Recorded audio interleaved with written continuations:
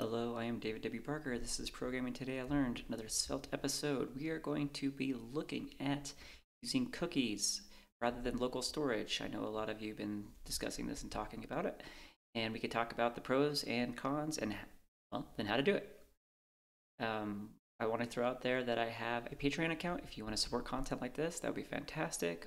I also have a newsletter on ProgrammingTIL.com with the links below. And on that, I send out the latest episodes as well as interesting tidbits I find about technical stuff about once a week. And that's it. Let's go ahead and dig into the code. So, in fact, before we leave into the code here, let's get into the demo.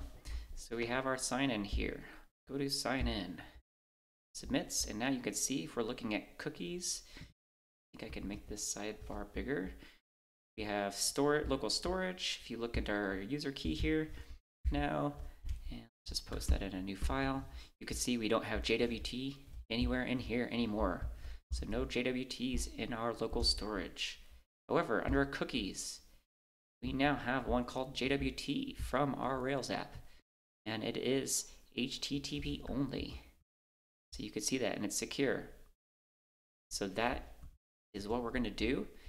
We can still go ahead and create posts over here. Let me close out the sidebar for a moment. And this works. We can go ahead and edit this post. We can go ahead and do our settings and sign out.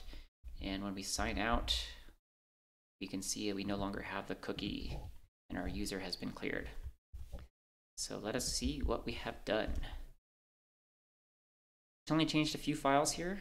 The first one is our API. I added a section here where we're going to take in data creds, and if so, we're going to add credentials include, and then we'll delete that out because that just gets sent in as part of the body. We don't need that.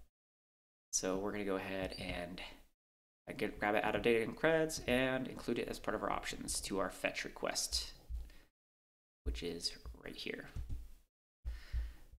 And then within our nav, we have gone ahead and have this new creds true as part of our options.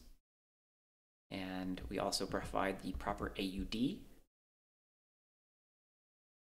Within our index here, we have gone ahead and added the creds as well for our update. We have added creds for our destroy, and then for our submit, which is the create. I've also added for settings, updating the creds, and then on sign-in creds. So very simple. That's all we really needed to do for that. The other thing we're going to cover real quick, and I didn't mention this before, I'll make sure to put that in the title, is that we added DOM Purify. So before, we were not doing anything to mitigate XSS from users' markdown. So we have this nice isomorphic DOM Purify, and we are using sanitize here on that. I may have mentioned that in the previous episode now that I'm thinking about it.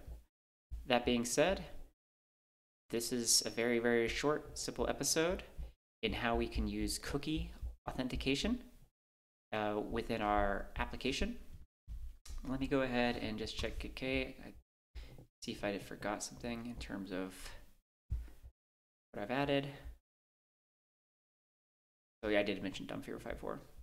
So yeah, just the credentials. And everywhere else, yeah, we had JWT before next to the AUD, and we were able to remove those. And yeah, very, very simple. Make sure to send the AUD, and we no longer have to send the JWT. So that's it for this episode. If you go ahead and like and subscribe, that would be fantastic. I hope you understand the difference. If you don't, you use cookies rather than the local storage. If you have a singular domain that you need to have it on and you want them to be secure against cross-site scripting or XSS. Alternatively, you could use something like local storage if you needed to support multiple domains, if you need to support a mobile app or something along those lines.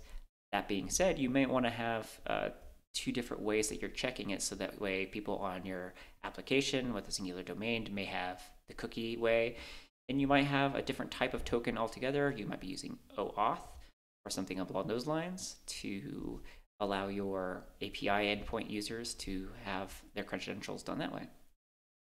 Like and subscribe. I really appreciate you guys. I will see you next time. Thank you.